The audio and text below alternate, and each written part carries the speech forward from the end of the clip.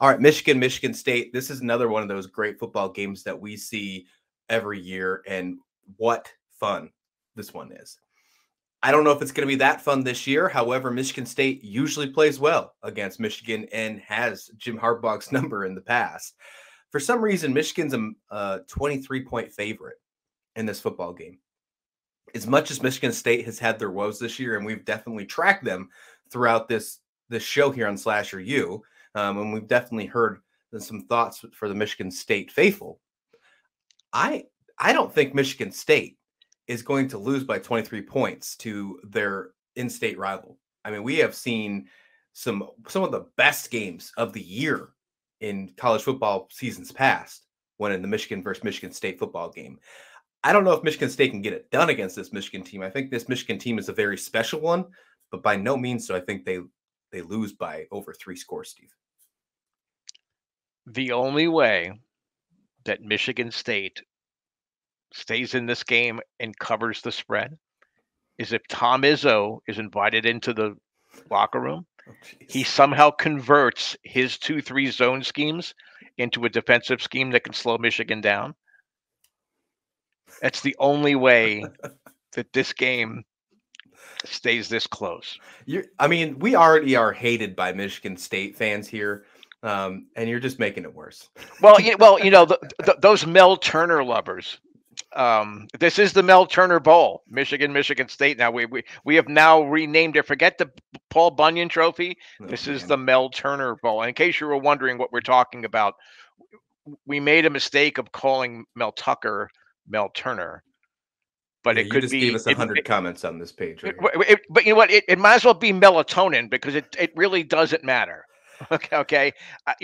Mel Tucker's mercenary approach at Michigan State is kind of catching up with them here this year. Now, I'm not saying that next year, especially if they can capitalize on the transfer portal, that Michigan State can't try to right the ship a little bit.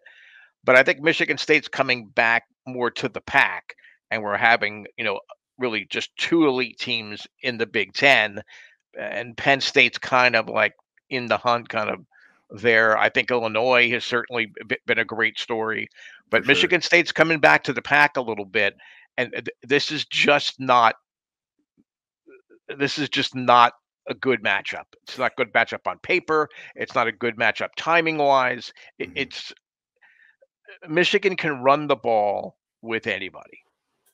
Yeah, no, they definitely can. And when you look at this Michigan State offense, I really thought that it was going to be a lot better this year. I mean, when we talked about the preseason, when we talked about the thoughts on this conference, I mean, obviously I had high hopes for Michigan State after what we saw last year. Peyton Thorne has not done that. I mean, his last name is exactly what it is. It's been a thorn in the side of the Spartans for the entire season. And we thought we were going to have this amazing running game with Michigan State. And Berger and company has just not done that. And I don't know if it's all his fault. I think there's obviously some awesome offensive line woes. And then the defense, especially the secondary, has been an absolute nightmare for this team. I still don't think they lose by that much. It could be close. But if I'm playing this bet, I'm going to take Michigan State with the points. I think Michigan takes care of it handily. J.J. McCarthy, another one of these games for them that we can decide and see, can he manage the game? We saw him against Iowa. A lot of people had questions. Can he handle that defense and take care of it? He did. I don't think this Michigan State defense is even remotely close to an Iowa defense. If he can handle it, if he can get the run game going, Blake Corum, obviously a Heisman hopeful. I think Michigan takes care of this. Harbaugh finally gets some nice recognition, some nice respect against Michigan State. They moved to 8-0. That's my thoughts on this one. And then we get another thought process here. If we have an Ohio State win and a Michigan win, we just get to keep building that momentum about maybe 2 battles of the unbeatens at the end of the year. And then really, honestly, I'm taking that to be the winner of that goes to the college football playoffs to represent the Big Ten. The only thing that concerns me in this game as far as betting and the spreads go is that Michigan's got to stop with the penalties.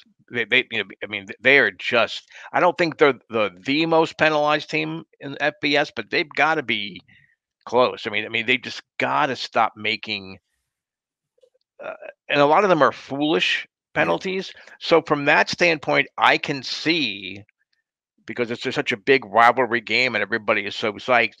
Michigan State does some yapping. Michigan State gets Michigan to be too emotional in this, and those penalties end up stalling drives or giving Michigan State opportunities for Yep. some easy points.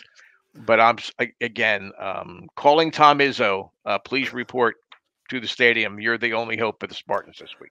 Interesting. Yeah, I mean, we saw emotions rise at halftime in the tunnel between Penn State and Michigan. I'm sure emotions are going to be high between Michigan and Michigan State. We got someone joining in, Drixley, our good old friend of the show. Melatonin Bowl is better. Laugh out loud. So, I mean, that's a good one. Melatonin Bowl.